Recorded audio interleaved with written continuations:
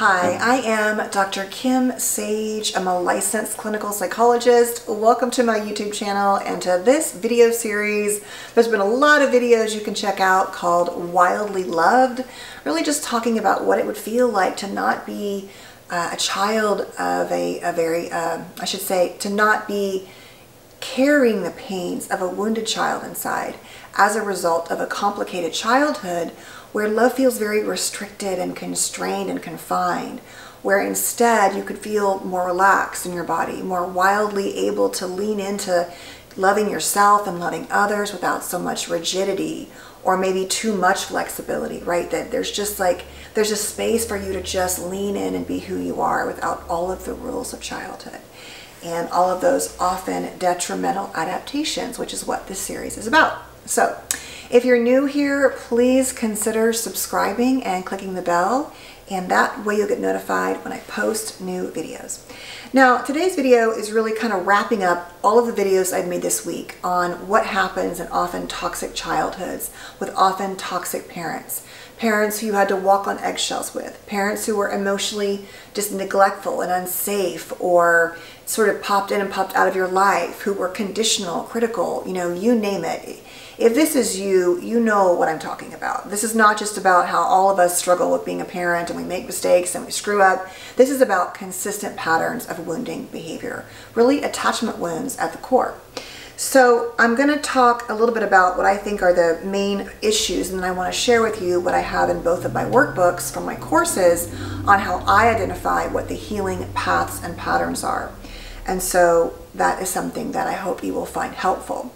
Please know that I know that these videos, right, they only can go so far. A lot of this, I hope, is a jumping off point for you to then sort of decide, okay, I'm going to buy this book or start seeing somebody in therapy or listen to a podcast or start journaling or do some nervous system body work or start exercising to help my anxiety, right? All of it is meant as sort of this, overarching way to help you, I hope, heal what happened to you and hopefully live with more peace and more joy and more love in your life. So when we have families with lots of burdens and secrets and lies, right, and triggers, it's a very heavy way to walk through life. It's like I said, it's like the child is literally running the show inside. We are adults. Many of us are very high functioning, but even if we aren't, no matter where we are in that spectrum of functioning, the outside world might see one image, but the inside is often this little child that feels unlovable or unloved or unloved, not good enough, who feels, as I've often said, bad inside in some way or shame-filled.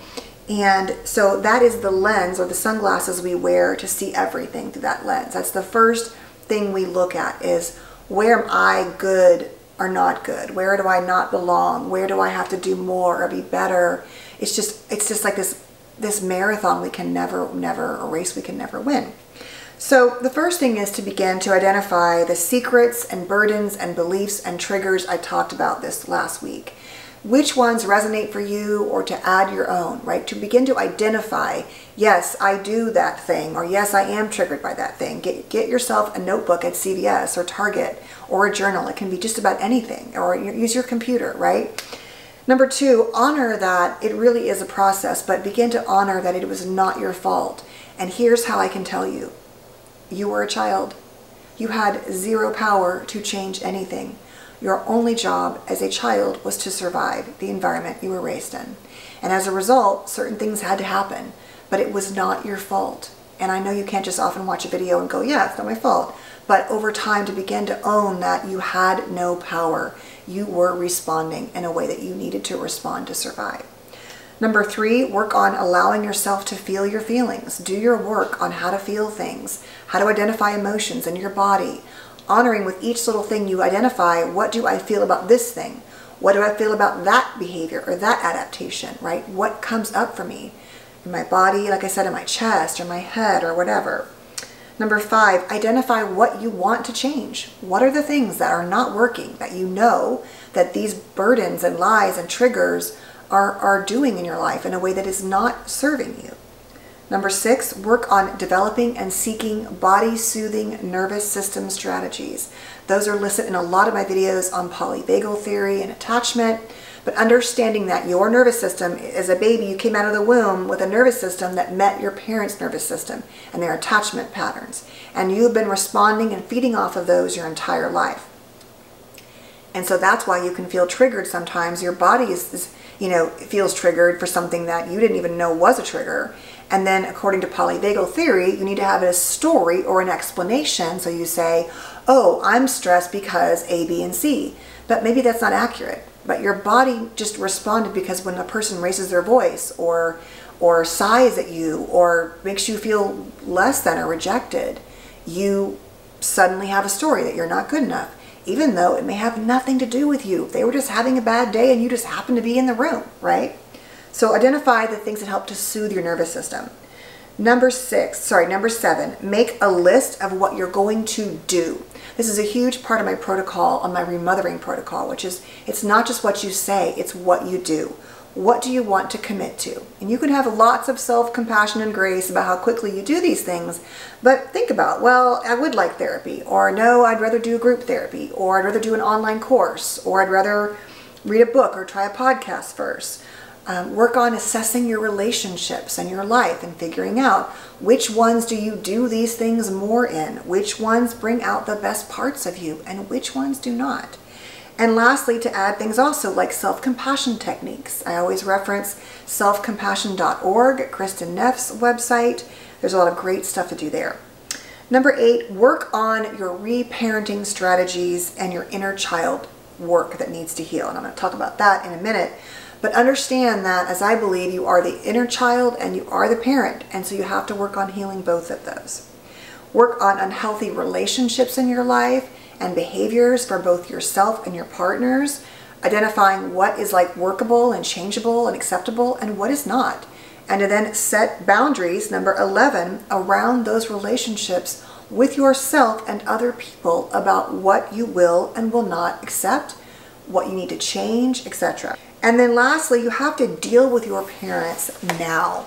If they are alive and you are still in a very toxic relationship, I just coughed, you must deal with that. You cannot do all of this work and go back into the same dark cave every holiday, every day on the phone, every weekend, whatever, because you need a babysitter or because they're going to leave you money. Like, you have to make some hard decisions sometimes about the sacrifices and the price you're willing to pay. And so working on those relationships is paramount. And what do I mean by that? I mean that if you're working on healing your inner child and that parent makes you feel like you're this tall, like you're not, not worthy at all, because it's difficult for you to say to your parent, you know what, it's no longer acceptable for you to make comments about my weight or my partner or my parenting. If you don't work on those relationships by boundary setting, ideally, and sort of growing with them to a surface relationship or even ending up in a no contact situation because they are just too wounding, it will be very hard for you to truly heal. You have to trust me when I say it is paramount. And if you don't talk to them anymore because you've gone no contact, but you haven't dealt with all of the wounds that got there. So the no contact feels better, but there's still so much pain you're carrying. And so maybe now the parent's not triggering you, but then you take a lot of that pain and you blow at your kids or you blow at your partner more than you'd like to because they trigger you, going back to those triggers I mentioned last week, right? That stuff is so important. So in my course, this is the main course on healing and dealing from the trauma of often borderline or narcissistic parents. And you can see I think there's like 75 lessons. There are 75 lessons in the video. But I identify here basically what happens to us, which is basically pointing out the classic complex trauma symptoms we have, the attachment wounds that happen, and I go through all of that from toxic shame and our inner child and our thoughts and self-sabotage and boundaries and grief. And then this is what I really believe are the things that are in my course and are that even if you don't get my course at all, you can Google these things, right, or research them. They are inner child work, guided meditations, if that works for you, not classic meditation, but really guided meditations and sometimes affirmations if you like those. Looking at what part of you is responding, the relational work, the parts work, often referred to as kind of similar to internal family systems, which is another therapy protocol that helps us look at the different parts inside. reparenting and what I believe is truly remothering, because that to me is the core. It could be anyone, but that nurturing, mothering energy that you did or did not receive. Your ideal parent figure, there's some exercises there in my course. Identifying triggers and complex trauma, managing your emotional flashbacks. You're dealing with your negative cognitions. Many of us are very negative. We are just wired to go to the worst case scenario and then back things up. And that served us in childhood, but if you're always going to the worst case and negative place, it's hard to be you, and it's probably hard to be around you, right? Because everything is sort of that catastrophizing dynamic, which you had to do. You had to do it in childhood. It just doesn't serve you to always do that in adulthood. And really quickly going back to emotional flashbacks, those are those feeling states where you're triggered back into childhood. So it's not necessarily a memory like a PTSD memory, but you just feel like trapped again. Or I always say certain people can make me feel trapped back with my parents in childhood. I can have really bad anxiety as a result of it, especially when people are angry or like conflictual, because anger wasn't safe in my house. Polyvagal techniques, mapping and managing your nervous system. That's all in this workbook too, but you can Google that. That's basically understanding that you have to deal with your body, like I was saying, living in your nervous system. You have to. There's almost no way to heal from trauma without understanding that relationship. Journaling, all of my courses have a ton of journaling prompts. And then exercises for self-exploration, goals, and healing pathways. And so that's kind of more ambiguous, I know it sounds like, but basically it's helping you further understand, who am I? What is my identity? And what are my boundaries? And how do I set those? And what things do I honor in myself? And what things do I tend to neglect? And what is my trauma bonding, if I have any? What is the grief work I have to do? All of that kind of stuff. So in my other course on remothering ourselves, the goal of this course is to really help you understand how to heal the inner child and the inner parent, that the inner parent speaks to the inner child. And I have developed a 3-part protocol which looks at self-nurturing, self-safety, and self-soothing. And each section in the workbook and the course and everything with the videos and the meditations, it's all about how to honor that in order to heal. It's not just saying, oh, my inner child is getting love today. That's great. But we often have to do and say things, but do things that set up our life in a way that says we are valuable humans and we're not just these broken, unworthy children. And so the self-soothing category is about what I say, feed and care. How do I nourish myself, my body, my self-care, my exercise, my needs, my life? How can I identify what those are? And then how do I begin to implement those things in my life? Because many of us weren't given healthy, nourishing food, or had meals with family, or we ate in our rooms a lot, or on the go, or whatever, or the parent didn't know our favorite meals, or we're so exhausted and we're struggling with some kind of chronic illness, so we neglect our physical needs and we don't feed ourselves well, we don't take a walk, we're struggling, right? The next one is self-safety, protection from harm, looking at your boundaries and relationships and security. How do you set up your life in a way that says, I am worthy of self-protection and honor? And we go through what all those things are.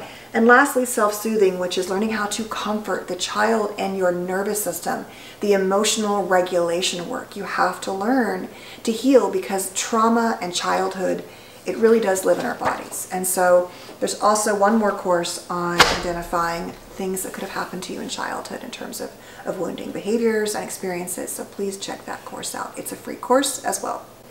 So I hope this video was helpful. I know it was kind of wordy, but I really wanted to give you all the things that I see that can be helpful to healing our lives. And I thank you so much for being here.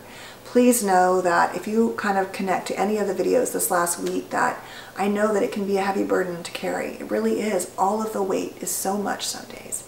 And you don't have to go through it alone. That reaching out to friends and community or even online support groups, all of it can be helpful, but you don't have to suffer. And there are ways to begin to slowly but surely, one day at a time, heal those parts inside. And so I thank you for being here. Please stay safe and well. Have a beautiful weekend, and I will see you Monday. Bye, guys.